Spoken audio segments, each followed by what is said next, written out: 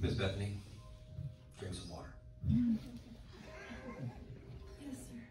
Yes, sir. There's spirit when you have anything wrong with you, like we're a mind, we're a spirit, soul, and body, and things they go in connection to one another. And sometimes believing in Jesus to heal you in a situation sometimes means you have enough faith to hear that you should drink some water. Just use it as an example. It's, you know, feeling that there's a natural step to take isn't contrary to faith. That is faith.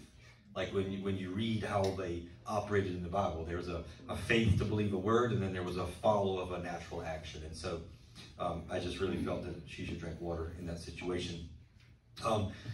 Today, believe it or not, we're going to talk about healing.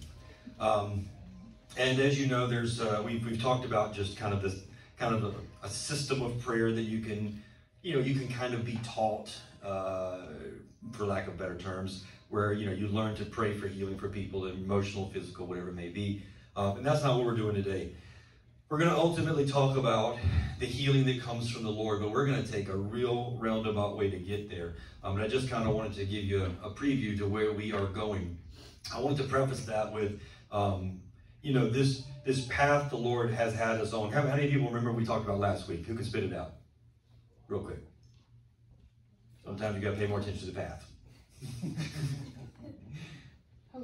Hope. That was Bible study. Oh. I knew that. Yes. Dwelling place? What? The dwelling? The dwelling place. The dwelling place of God. John 14, Jesus starts to really paint this picture of the dwelling place, and we began to make this, I've been building up to this for months, of this difference between encountering God in a room, like a service or whatever, and versus being a dwelling place where he lives, where he's inside of you. You don't just recognize he's there, he's in you. And kind of just to believe for more and more and more. We've been painting that picture. We've been building up to this path. And so I'm never ever going to just abandon the path. Everything, as we discussed last week, everything is a stepping stone in the path. And this week is no different. In fact, what I've learned in preaching, if you're going to be what they call a spirit-led preacher, where you are let the Lord lead you, meaning you don't have a calendar that you make in January for what you're going to preach for 52 weeks. Every week you do the hard, diligent work of seeking the Lord of what is for my people to hear. What I've learned over the last years of doing this is, when the Lord starts to lead me on a particular topic, it either is about to blow up in somebody's life or a bunch of people's lives, or it already has. Simultaneously. It's God is ministering to what he's done. So to get us to a place, remember, one of the prerequisites of this entering into this idea of the dwelling place was that you didn't get to take anything with you. There was no baggage allowed. There was no other gods on this narrow road. There was, we began discussing what those other gods would look like in our life. And we just said, the good news is it only costs everything to get in. And that's funny. But then, and so all of these topics are all pointing to this narrow path that gets us into this gate. And so I'm going to go back and talk specifically about the dwelling place and some other ideas around that, scripturally specifically. But 2 weeks ago, the Lord showed me a vision of Abraham cutting the sacrifices in half, the bulls, the goats, the rams, and how the torch, the fire of God, passed between them and initiated this covenant with him. Now, 2 weeks ago when God showed me this vision, I also knew that wasn't that was an invitation from him to go get something from that. And then but I knew it wasn't for that week. So I kind of just let that sit in my heart. Earlier this week, Monday morning, I do what I do every week. I start and I say, all right, God, we're going to take 3 laps around the world this week before we get to Sunday. Where do we start? He showed me that vision again. He reminded me of that vision. So I looked that up. That's in Gen 15. That's where Abraham's covenant is instituted with God. And I did what I tell people you should do. Like, you should be led to a word, a scripture. I read it and I read it and I read it, and nothing in Genesis 15 triggered the meter in my heart that is Jesus. Like, God will kind of lead me to a place, and he'll lead you to a place. And then as you read it, you'll notice that something comes alive in you. That's the Lord in you. Like, something is coming alive. And I read it and I read it, and nothing came alive. And I said, all right, well, God didn't show me a vision for nothing, right? And so that's just a side note. When you see a dream or a vision or something from the Lord, know that it's from him, but also know that you might not know what that means right away. And your first assumption might be wrong. So I started to study this, and I knew it wasn't just the Abrahamic covenant. It was the actual institution of that covenant, the cutting of the sacrifice, the passing of the torch. So there's a lot of talk about the covenant, but very little talk about that act. But it is mentioned in Jeremiah 34, which is where we're going today.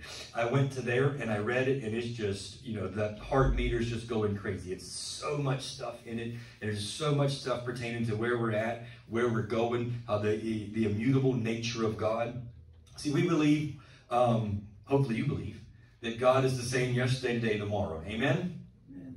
And so that means that he never changes, ever. He has since Genesis 1 to the Revelation 22, nothing is going to ever change about God. Nothing. And so, but what has changed radically is our understanding of him. So we just keep pushing in for more and more and more vision of him, clarity of vision, of understanding. And so Jeremiah 34, this is a story that took place a long time ago. But it's still applicable to us because we can find the nature of God in all of this stuff. And we can actually, I can almost always show you how it translated into Jesus' walk in various ways and what he taught us. Yes? And so today we're going to be in Jeremiah 34. We've already talked about the kids. There's three lines that jump out in this that are going to be very important for us to begin to understand the severity of some of these teachings. The first line, which we're going to come to again in a minute, but I'll just read it quickly so you know what to look for. And I will give the men who have transgressed or broken my covenant, who have not performed the words of the covenant which they made before me when they cut the calf in two and passed between the parts of it. This is Jeremiah, God speaking to the people in Jeremiah. This is 1,400 years after Abraham cut the calves in two and the torch passed between it. 1,400 years later, and he's talking about this. Now, it's easy to read that and think, well, they did that again. But we have literally no record of that happening again. This is, I believe, as we go on to read, because it's going to make another similar reference to Moses.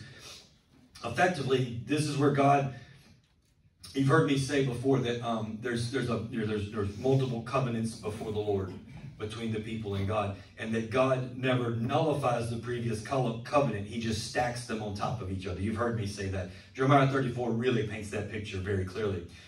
What he's saying in this line, and I'm going to read the whole passage in just a minute, is that a man named Abram, who was hearing the word of God and living by faith, he was believing it. A man named Abram who didn't have even a single descendant of his own, not one heir.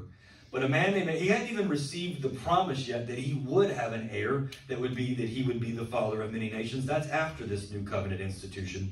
But as this covenant was being instituted, as these calves were being split and the torch was passing, and as this covenant with God was making with him was being instituted, that all of his descendants who would walk in this covenant were also agreeing to the terms.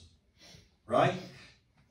He's saying, the men who have broken my covenant, who have not performed the words of my covenant, which they made when they, in his loins, passed before the sacrifice. Now that's I know you don't know where I'm going with that yet, but that is a really, really big idea. And what I think it's pointing to, we're gonna drive this home this week, is that when we want the benefits of these covenants, we sign up for the terms and conditions. These men in Jeremiah 34, which we're going to read the story in just a second, they wanted the benefits, but they weren't keeping the conditions. The other line we're going to focus on when we get to it, I made a covenant with your fathers in the day that I brought them out of the land of Egypt, out of the house of bondage. This is when we skip forward from Abram to Moses. From Abram, he starts having heirs, and then it skips down a little bit, and we get down to one of the heirs being Joseph. And Joseph was the youngest of his brothers, and his brothers weren't real fond of him being the chosen one, so they sold him into slavery. They sold him off to slave traders who took him to Egypt. Yeah? his brothers who sold him into slavery to get rid of him, effectively, because of a famine and pestilence and all these things, they ended up having to go to Egypt years later, not knowing that he was there, alive and well, doing well. And they ended up ultimately leading all of their people into bondage, where they sold their chosen one into. After 400 years of that, Moses comes and liberates the people. And after he liberates the people with the hand of God behind him, you know, with all these plagues and frogs and all that stuff, they go out and they get this covenant with God at Mount Horeb, where they get the tablets of stone, the commandments, and some theologians, especially Hebrew theologians, they would they argue that had the Hebrew people at that time not panicked with the time, with how long Moses had been gone, had they had just waited in faith patiently, that when Moses came down, that the tablets of stone would have transcribed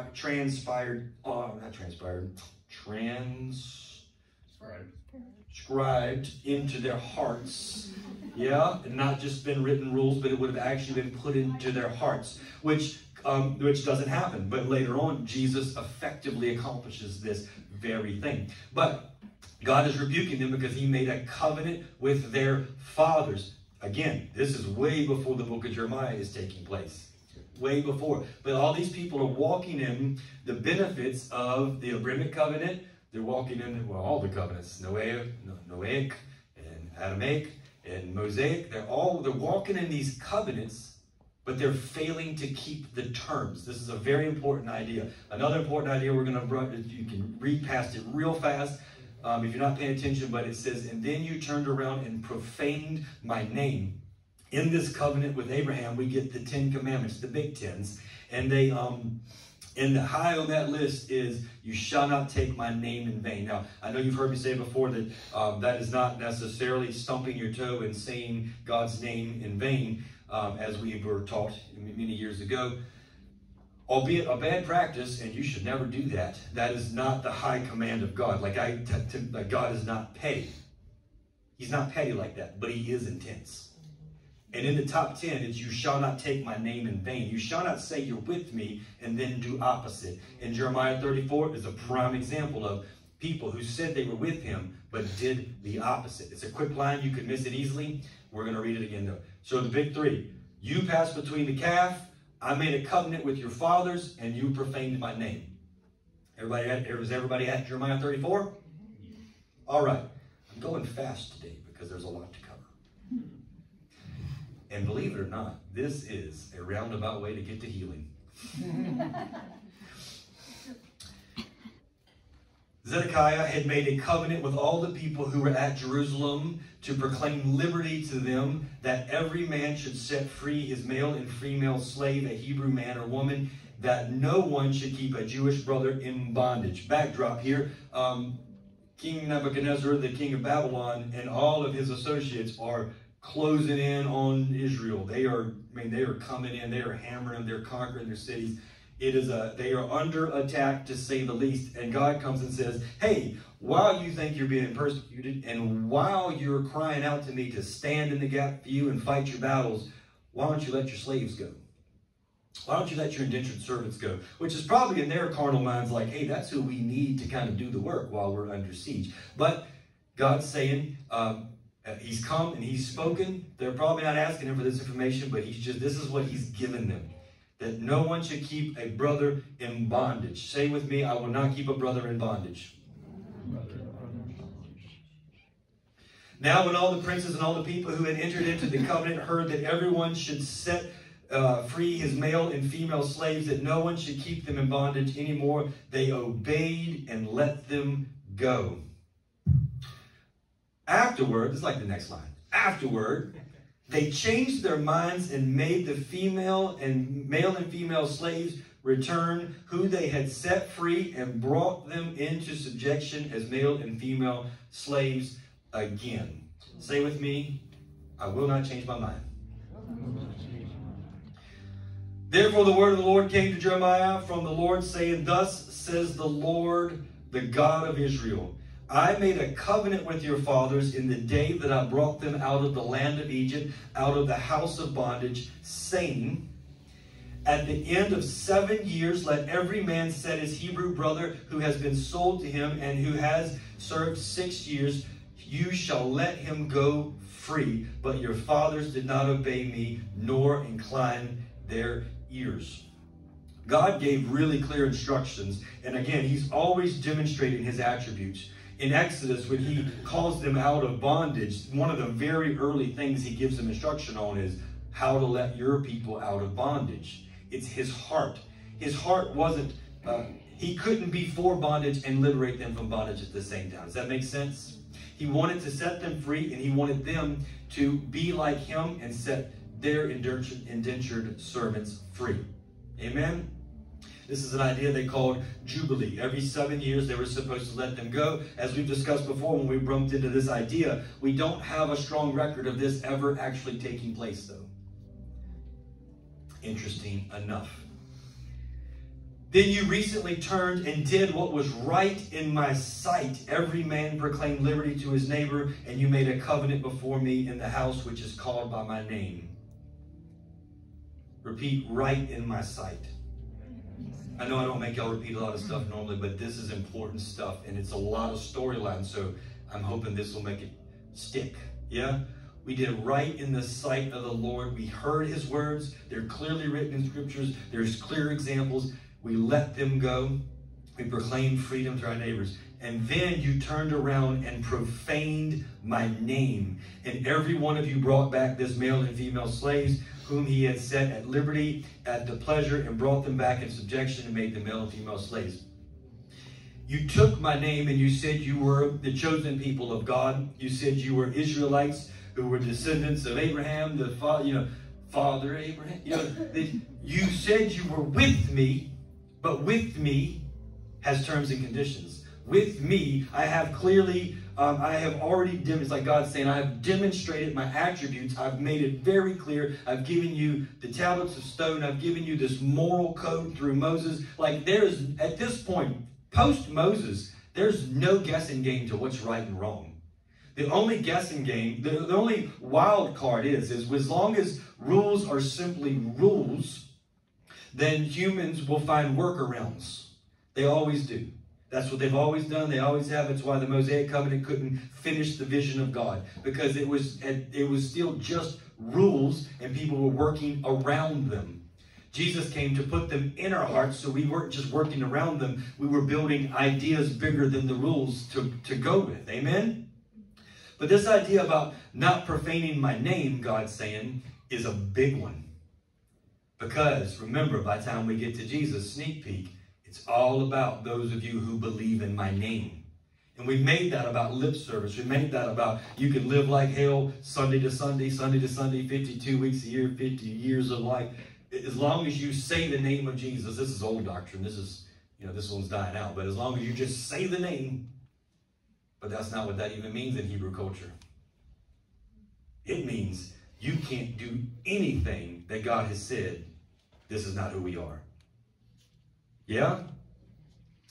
You shall not profane my name by turning around on my words. Therefore, thus says the Lord, you have not obeyed me in proclaiming liberty, and everyone to his own brother, and everyone to his neighbor. Behold, I proclaim liberty to you, says the Lord, to sword, to pestilence, to famine. I will deliver you to trouble among the kingdoms of the earth, and I will give the men who have transgressed my covenant, who have not performed the words of the covenant which they made before me. When they cut the calf in two and passed between its parts, the princes of Judah, the princes of Jerusalem, the eunuchs, the priests, and all the people of the land who passed between the parts of the calf, I will give them into the hand of their enemies and into the hand of those who seek their life. Now, I know that there's a lot of ideas and doctrines out there about who God is and who Jesus is, and most of them just leave you more confused than you started when you have them. But here's just the standard of which you have to learn to read the Bible. The Old Covenant was struggling. The Old Covenant people were struggling for a greater revelation of who God was. The New Testament tells us that. There was a veil of understanding over them to some degree that only began to lift off in Jesus. when we read the Old Testament, we have to understand that the prophets and the people, they were speaking the language that they understood the best they could. I think through the lens of Jesus, we could have worded this slightly different, and that's an okay thing to say, because Jesus came and said, if you've seen me, you've seen the Father. Jesus was the perfect manifestation of the Word of God. Jesus was the perfect walking demonstration, manifestation of the law and the prophets. Everything we can ever proclaim as truth about God has to be found in the person of Jesus. Now, this seems like a real harsh passage to make that case. God said, according to Jeremiah, because you transgressed my covenant, because you broke the words of the covenant, you have profaned my name, and now I proclaim liberty to the sword, to pestilence, to famine in your life. Yeah? And I know that's how we produce these ideas about the angry God and this, that, and the other, and that's not healthy for anybody. But what is healthy is to see that in the Old Testament, by their language, by their understanding, that and by their application that they learned, was that there are covenants that have been made before them, and that they have the right, the choice to walk in those covenants, but it's not unconditional. They have to keep the terms and conditions of said covenant, or else they're no longer in the covenant. What comes with all of these covenants? Being with God, who is our protector. God is our protector from He is our protector from all things. He is our protector who carries us through, who carries us around, who carries us over. He is the fire in our heart. He is the protection of the Lord is a big deal. No matter what the tragedy looks like, the protection of the Lord is what carries you through or around or over or under or whatever. They have broken these covenants severely. They have not heeded the words of the prophets. They have done nothing. They have walked away from the covenant. He says, I regret to inform you that because you've broken our deal, I can no longer keep mine. And he releases his hand of protection, conquering swords, pestilence, famine. Yeah, it's a cycle. It's a cycle. How did we end up in bondage to begin with? We sold our chosen one into slavery. Famine, pestilence, wars, depleted them of all their resources and hope. They had to turn themselves into Egypt and become effectively, eventually, indentured servants to Egypt. Yeah? These ideas they're really buried and veiled in the Old Testament, but we're going to get to the New Testament in just a minute here, right? But this is a very important thing, and I know you're thinking, well, I don't have any slaves, man. That's a good thing. We're way past that in this culture. But here's the thing. Jesus, if all the covenants stack on top of each other and none of them nullify each other, then what did Jesus do? Because a lot of Western Christian ideologies is like they don't even care about anything prior to Matthew chapter 1. They're like, that's Old Testament stuff. We're New Testament people. Great. All the covenants stack on top of each other. And what Jesus did was Jesus said, and I didn't pull these lines up, but Jesus said, I didn't take away one dot or tittle, or not one T's uncrossed, not one I's undotted. Like everything from the law is immutable. Now, the Pharisaical law is different. I'm talking about the true laws of God, the universal laws of God, the universal ideas and laws that came from the prophets. Jesus undid none of them, but in fact, he turned the volume up on all of them. Every one of them got the volume turned up. Real quick, if that doesn't make sense, in the old covenants, we couldn't murder people. That was no good. In the new covenant, you can't hate people because that's murder in your heart. You can't gossip and slander because that's murder with your lips. See, volume got cranked way up. Yeah, in the Old Testament, in the old covenants, you couldn't cheat on your wife or husband. In the New Testament, Jesus turned the volume up just a scotch. Can't think about it. If you are, go to God. Get dealt with that. Yeah? He wants to liberate us from all things. All things. Even some people say, well, he turned the volume up on some and did away with others. And they say the sacrifice system he did away with. No, he didn't. He did not do away with the sacrifice system, not 1 inch. He turned the volume up. We went from an inferior priest a bunch of inferior priests who were doing the best they could, but inferior to the infinite God that we have, and then inferior sacrifices that would, at best, be accepted for 1 year. He went from that system, this sacrificial system, got the volume cranked up to the dwelling place. The mansion translates to the manse, which is where the home where the priest, the minister would live. We got a priest called a Holy Spirit that's supposed to be dwelling in us, accepting a sacrifice that's called Jesus. Jesus never did away with the sacrifice system. He just cranked it up a little bit. He gave us a better priest and a better sacrifice. Yeah? It's still all part of a covenant. There's not one thing that got done away with. It just got the volume cranked up. Amen? So the intensity around bondage and bond servants ought to be noticed and ought to be thought about. Well, how did he crank the volume up on that? And I'm here to make a claim for you to consider. Yes, we don't have tangible bondservants in this culture anymore. But do we keep people figuratively in bondage? To the people who have offended us, who have hurt us, who have wounded us, who have scarred us, the priests, the pastors of the past that offended us or hurt us, the whatever, the moms, the dads, the friends, the families, have we put people in bondage because they've hurt us? Because, you see, when we start using these words, when we start reading, we're going to read the Lord's Prayer in a little bit here. And when it talks about forgiving the debts, that word debts is not financial in nature. That word in that translated in that culture, it's sin-based in nature. Sin is missing of the mark. Forgive us, Lord, for how we have missed the mark of who we're made to be, as we forgive others who have missed the mark of how they're made to be. It's a sin-based debt system, not a financial system per se. We haven't got there yet. Quit rushing me. So in this new covenant, it's something to consider. Is bondage that we have put people in or are in, can it be figurative if literally every other natural thing of the old covenant got cranked up, not lessened, intensified, and turned into figurative examples? Just a thought. Amen? Jesus came in Luke 4, and he shows up in his hometown, and he goes to the temple, which is customary. And then in the customary, in these customs, they would have someone read the Holy Scriptures, and he opens the scroll of Isaiah, and he begins to read this as a prophetic declaration of the new covenant. The Spirit of the Lord is upon me, because he has anointed me to preach the gospel to the poor or humble in heart. He has sent me to heal the brokenhearted, to proclaim liberty to the captives, and to recover of sight to the blind, to set at liberty those who are oppressed, to proclaim the acceptable year of the Lord. The acceptable year of the Lord, by the way, is what they called the year of Jubilee.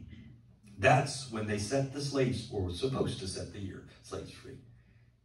The year of the Lord is the year they set the slaves free. Now, almost every other line in here is about the captives, the oppressed, setting the slaves free. This is the bold proclamation that Jesus made. Now, if we want to go back and study this passage, you could begin to grab a hold to the idea that Isaiah wasn't necessarily prophesying about the Messiah specifically. It reads as if, when you go back, it reads as if he was prophesying of a time of the Messiah. A time of the Messiah where it would come on the people. Like where the people who were under the time of the Messiah would begin to have the Spirit of the Lord was to be upon you, and that you would be anointed to preach the gospel to the humble of heart, and that you would be sent to heal the brokenhearted, to proclaim liberty to the captives, to recover sight to the blind, to set liberty to those who are oppressed, to proclaim the acceptable year of the Lord. See, Jesus was making a proclamation for us, I believe, not for him, because Jesus didn't have nobody in captive. Jesus had no one to set free from bondage. He had no slaves. He was the reason that we would all begin to come into this proclamation and operate in this manner with the law of God written in our hearts. Is that exciting? Yeah. Are you starting to see why Jeremiah 34 may be more relevant than we think? Lord's Prayer, Matthew 6. You all heard me. I love the Sermon on the Mount. That's Matthew 5, where we start with the Beatitudes, and it rolls on through 5, 6, 7. The Sermon on the Mount is just an epic sermon teaching from Jesus, and it's and I don't think I'm alone in this, but many people would liken it to, this is like Mount Horeb for Jesus. This is where he's given us this like really clear, like, so you're not confused, path of morality or path to enter into a kingdom. It's also where we get these lines, like last week we talked about this. We get these invitations to draw closer through these lines of like, this is not the easiest path to follow. There's this crooked path and this narrow gate that few are going to find, and many are going to be on the broad way to destruction. It's buried in this Sermon on the Mount. But in this Sermon on the Mount, we get this, what we call this Lord's Prayer. Now, as we read the Lord's Prayer and think about that all the covenants are stacking, therefore we're agreeing to all the terms and conditions. Jesus has instituted a new covenant. Yes, he's amplifying all of the old ones. So just hear the amplification of everything that's ever been taught, but with this institution of new freshness on earth. Our Father who is in heaven, may your name be treated as holy. May your kingdom come. May your will be done on earth as it is in heaven. Give us today our daily bread, and forgive us our debts as we also have forgiven our debtors. Do not bring us into temptation, but deliver us from the evil one. The Lord's Prayer, and I also would argue that this is more of a model of prayer, an outline of prayer that you should be instituting into your heart, less of exact words have to be said every day, but a model. But let's look at it through this idea of all the old covenants. Let your name be holy. Do not take my name in vain. Your kingdom come, your will be done on earth as it is in heaven. The only true liberty is in the kingdom. God's trying to get liberty onto this earth. He wants his children to be free in his name. Give us today our daily bread. The life of Jesus was the bread. Take and eat. This is my body, right? This follow me. This constant invitation to follow him, to eat of his body, to walk in the freedom that he paid for. Forgive us our debts as we also have forgiven our debtors. I would like you to stop and look at verse 12 there, and you can make this conclusion for yourself, but it's written backwards.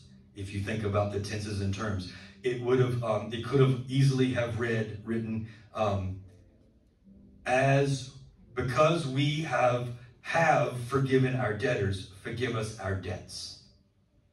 We like to think that we will be forgiven by God and that one day we will forgive others. That's what we like to think, at least in the back of our minds. But it's as we have already forgiven our debtors, please forgive us as well, Lord.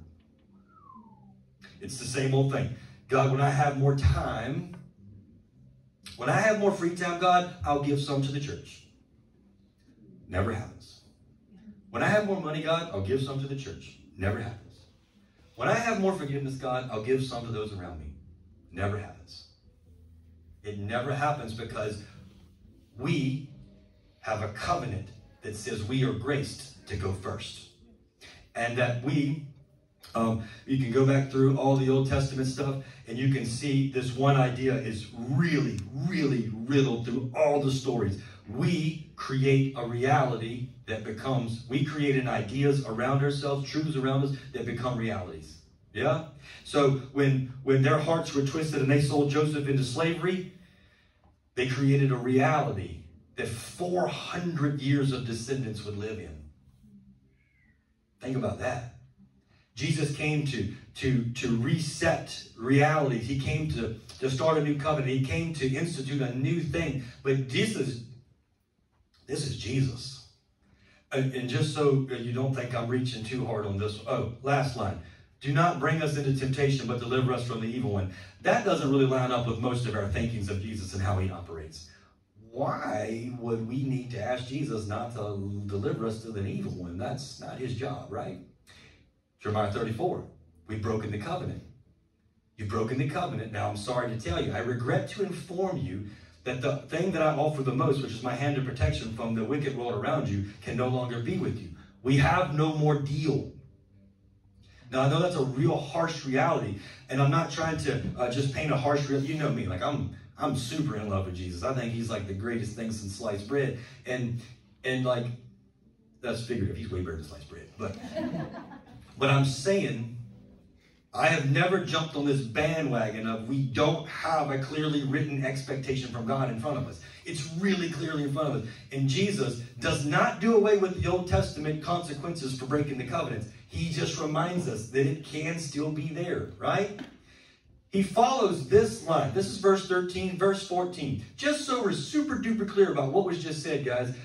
For if you forgive men their trespasses, your heavenly Father will also forgive you. If you forgive people the debts, the missteps, the hurts, the wounds, the pains, if you forgive them, your Father will forgive you. Now, you might be thinking, he's a good God. He probably would forgive me either way. Just so we're clear, Jesus doubles down on this, verse 15. But if you do not forgive men, neither will your Father forgive you. It's almost as if he can't. It's a covenant thing.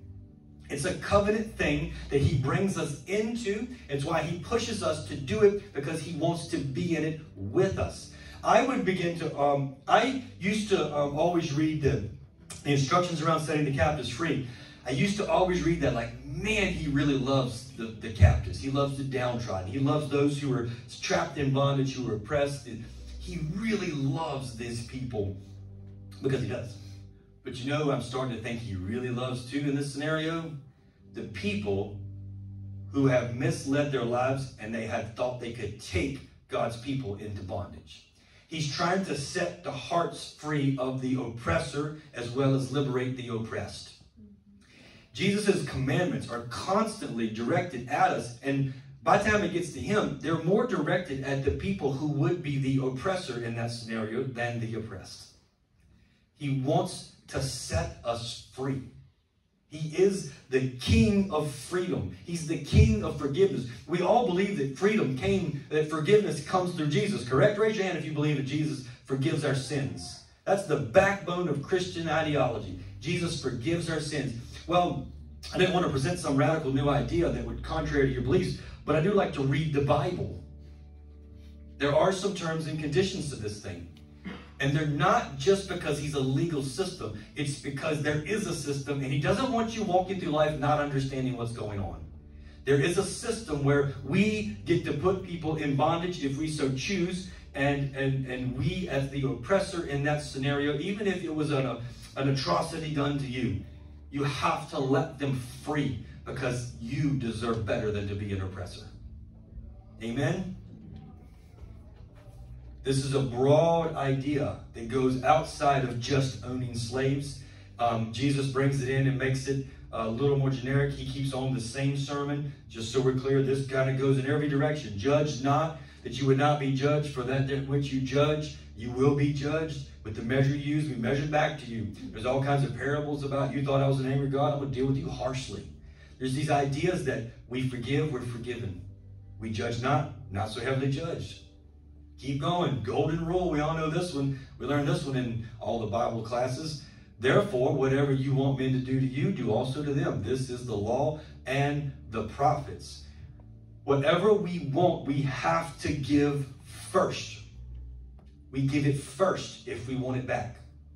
If you think that you're going to receive, now God has like this weird thing where even when we're like really awful and we're super unsaved and unlike him in any way, he pours out this ton of grace on us. Ton of grace. All this love and compassion comes on us when we first get brought into this kingdom and this what we call salvation. It's just this flood of free gift of God. And then that's what they used to call the honeymoon period. And then there's this time passes. It's like it gets a little harder.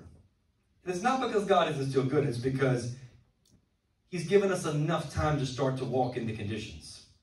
And there's a testing. And there's all these parables about when with just a little bit of time, there's a little bit of testing, a little bit of trial, and the seed withers away because it has no root and it goes away. You know that one, right? There's these conditions and there's these things, and it all points back to all the teachings, every Old Testament story, everything points back to, if you don't, Jeremiah's saying, if you don't want to be taken captives and stuck back into bondage, the thing that God liberated us from, set your people free. Yay, you did the right thing. Wait a second, you did the wrong thing. Okay. Like, I hate to tell you, but now freedom is released on your enemy. We have to take this stuff more serious. We have to understand that we passed between the calf with Father Abraham. We accepted the terms and conditions on Mount Horeb. We entered into a covenant of forgiveness with Jesus because we wanted to be forgiven. But he was really super duper clear that we have to walk in forgiveness.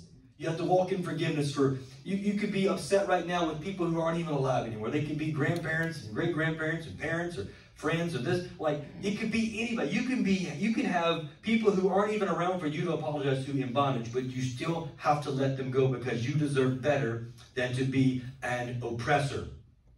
Amen? You know why this is beyond important? We deserve better. They deserve better.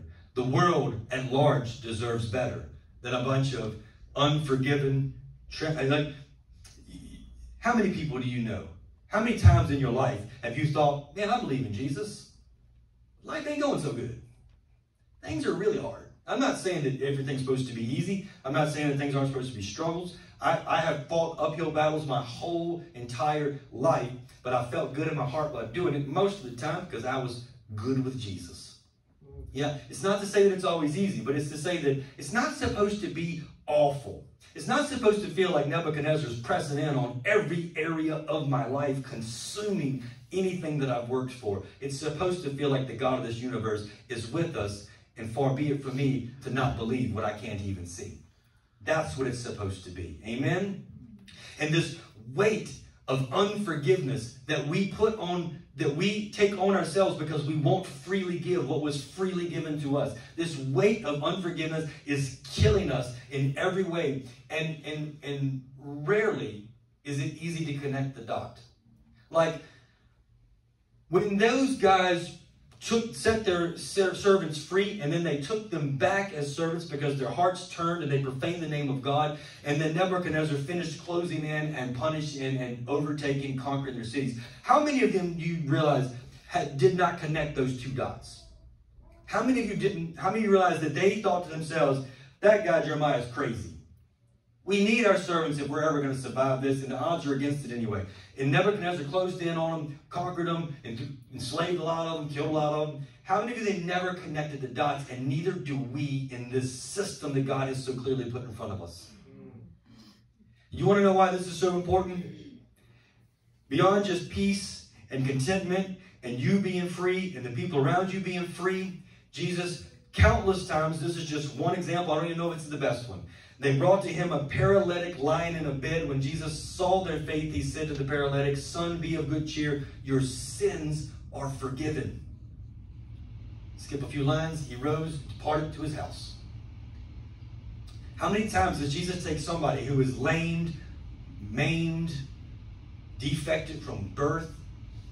He says, your sins are forgiven. And it outrages the religious system. It's like, who can forgive sin but God himself? Well, you know it's God himself. But they didn't get that. Your sins are forgiven. You're missing the mark of who I've made you to be is forgiven, my friend. You weren't made to be the paralytic lying in the bed. You weren't made to be the blind beggar. You weren't made to, you're missing the mark is forgiven. Now go and forgive. Sometimes Jesus goes first, but it seems like in this scenario that like these humble men and women of God are dragging, like one time they tear a hole in the ceiling to get them go. Like these people of pure faith and humble, and they're not judging their paralytic friend. They're believing for more. They're hoping for something they can't even see yet, and they're bringing him, and he says, your sins are forgiven. What if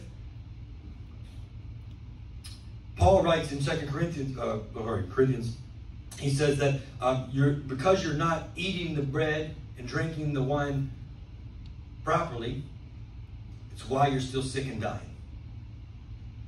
Now, some people preach that as the cup of death. Like, oh, if you're not right with Jesus, you drink this cup, it's your day. Well, that's not what that means. It means you're not getting these ideas of walking in the name of God. You're not getting this daily bread that Jesus told us to ask for. You're not walking in the ways of following the path of Jesus, which is forgiveness, which is not judging, which is love, which is compassion, forbearance, which is loving one another, giving what you want to receive back. That is the path of Jesus. And if you're not eating that bread that he told us to pray for daily properly, no wonder, as Paul says, we're all still sick and dying. Now, I'm not saying if we can get our act together, nothing ever will go wrong. Again, I can't reiterate that enough. We're in a march towards perfection of humanity. We're not there yet. We're nowhere near that. We won't live long enough to see it properly. That's not a lack of faith. That's just an awareness of timelines. But we are a people who are way further down than where we started 2,000 years ago in this covenant. And we are a people who have a lot more freedom and progress in this than they had.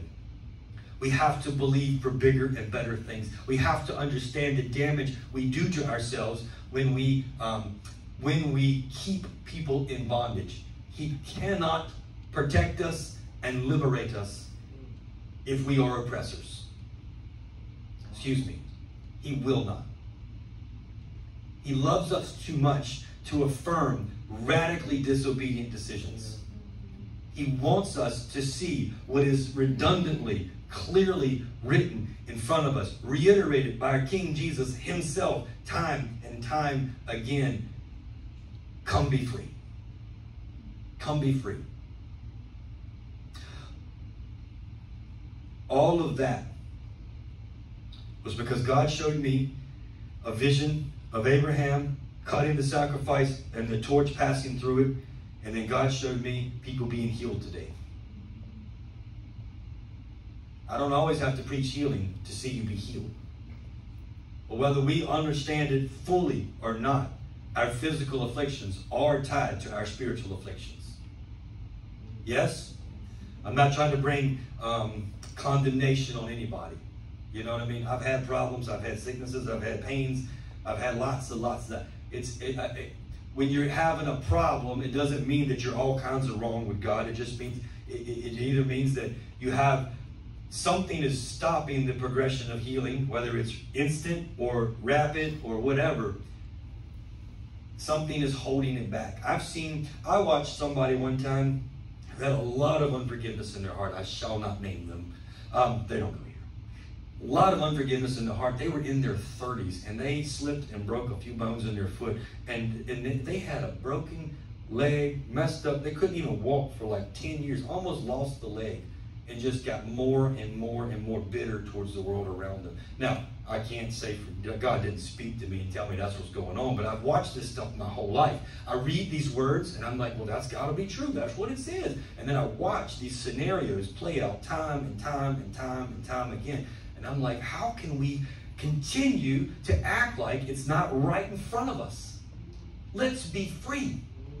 Yeah? I've made some dumb mistakes in my life. I've really messed myself up multiple times. And I stand here today with hardly a pain in my body because I've just learned to just be happy. Just forgive people around you. Move on with life. Don't be bitter. Sometimes it's hard. Sometimes it's easy. Just let the grace, the glory of God do its magic in you. But it's never going to happen as long as you're holding on to every little thing that's ever gone wrong. And by every little thing, I mean some of those are big things by our human standards. I've suffered great loss in my life. I had to overcome great emotional hurdles to get to the place where I said, you know what? Life's too short to live like that. I'm going to be happy in Jesus. I'm not saying that it's not a big thing when you start, but I promise you, if you can ever find it in you by the grace of God to just give it to him and say, no more do I live as an oppressor or oppressed. Because if you can't forgive, you can't be forgiven. Yeah? That means that if you can truly forgive everybody around you and let go of your position as an oppressor, I believe that no matter whether people forgive you or not, you're not under that curse because Jesus came to forgive us regardless of what everybody else wants to do. But he gave us terms and conditions. We must go first. Yeah? He can't land in an unrepentant heart. But he can give you grace to do it. Amen? Amen. So right about now, I have to believe if the Holy Spirit is doing his job today, you've already thought about things that you need to let go. You've already thought about things that you held on to. You've already thought about some things, and it's already scared some of you, the idea of truly forgiving somebody. Trust me, I know the feeling. It's a hard one. It's already crossed your mind. You've already had to wrestle that tension.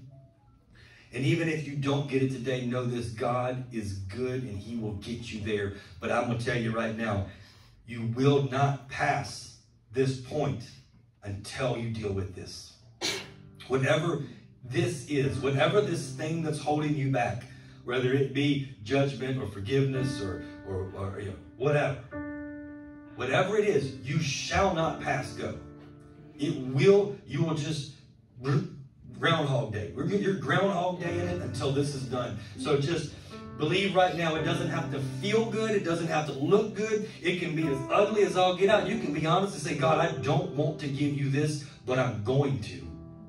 As long as it's real, it will work. I promise you, I've seen people get healed going into baptism tanks. We're not doing baptism today. We're doing forgiveness. But I'm telling you, I've seen physical healings come out of things other than just praying for physical healing. And today is one of those days. Today is one of those days where if you can begin to let go of the things that you are oppressing people with in your heart of hearts, if you can begin to let it go, you're going to begin. Even if it's just a tiny seed, you're going to feel a little bit of change. And then by faith, you're going to grab a hold to it. By hope, as we described, hope is you don't even see the pieces required for it to make sense yet. But by hope, you begin to say, I know that God is good because I've read his word and it says he is. And by faith and hope combining together, you are going to begin to walk in wholeness. Wholeness. If you will let God set you free, he will fix everything. There were things that I struggled with as lifelong physical ailments that God healed in this process I did with him one time when I was praying about these things, and he said, just do the things I tell you to do. And he healed things I didn't even put on the list to pray for. Random, I know, right? But that's how this works. I had lifelong, intense, worse than anybody I've ever known or seen since then, allergies. 6 shots a week when I was a kid. Sinus headache 24/7. Just constant. Nothing worked. Nothing worked. I was asking God to heal me in certain areas. Didn't even think to put that one on the list. I'd lived with it for so long. But after 8 months, I'm like, I don't have allergies. That's crazy. That was 17 years ago. I haven't had allergies since then. I didn't even ask him, but I began to walk in wholeness, healing with him, and it wasn't allowed to be there anymore. Come on. It's worth the fight, I promise you. And whatever identity you get out of holding on to these hurts and pains, it's not a good one.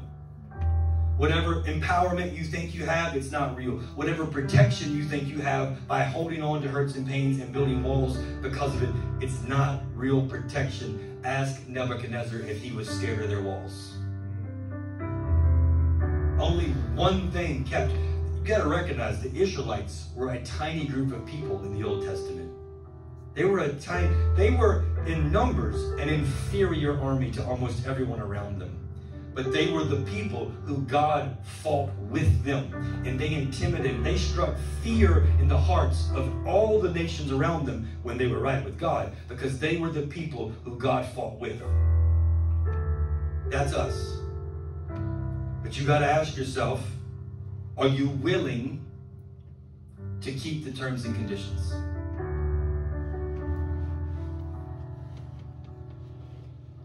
I want to tell you that all things were completed in Christ. That is true. But what that really means is God, Christ, Jesus, our King, he made a way for there be sufficient grace made available for you to do what he said you could do. And he said, as you forgive others, you could be completely forgiven. This is a widespread problem. It's not just this room, but this is the only room I care about right now. And I promise you, he's not liberating you so you can go fix everybody that you have on your list of people you need to forgive. It's not what he's doing. He's liberating you so that someone, somehow, somewhere can see a difference, a new light, a level of forgiveness, a level of forgiveness, and they'll be inspired by you. And one day, they'll ask, how'd you do it? And you'll tell them this story. You'll take them back to these stones of remembrance. And you'll say, you know, one day this hillbilly preacher, he got up, he just started talking about this forgiveness stuff. And I don't know, it makes sense that day. And I went with it. And it changed my life. I can't make you do it.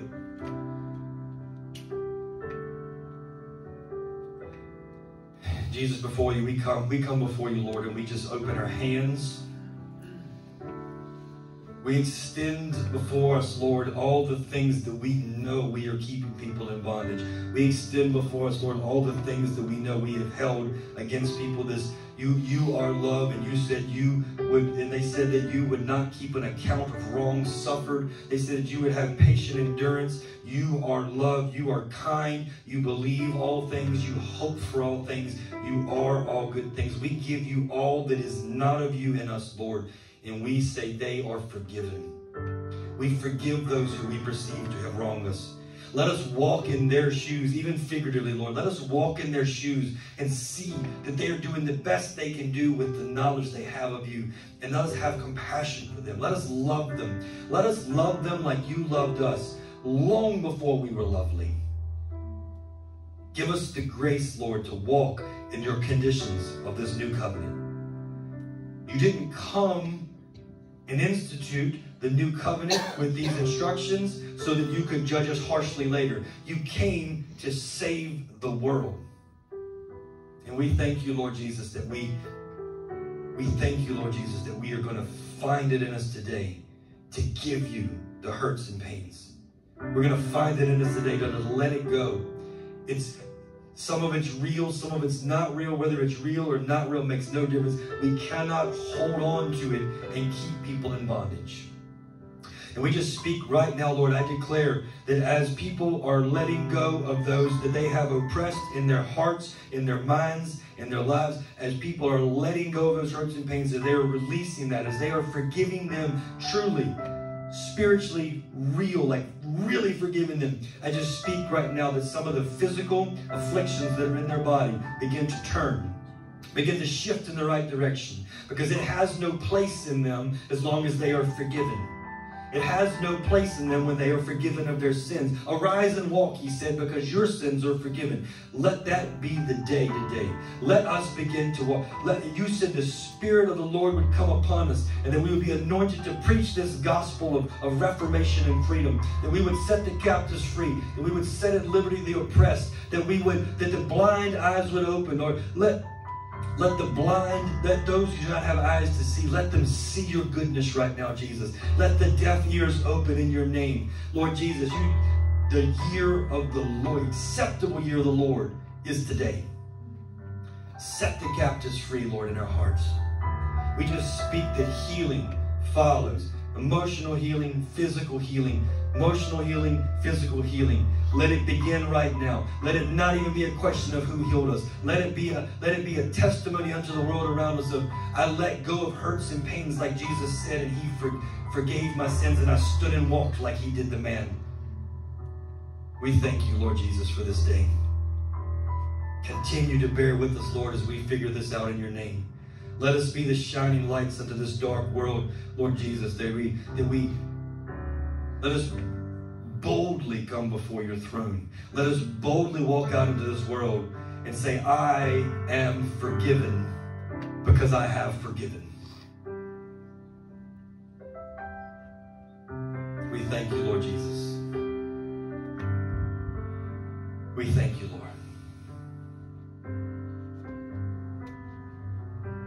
Continue to meet us in our time of prayer, Lord Jesus, at home, as we ride in the cars, as we go to work, as we do our shopping, as we play with our children, Lord. Let continue to reveal yourselves in the laughter of the children, in the what would seem like mundane details of everyday life. Continue to reveal yourself in your goodness, in your glory.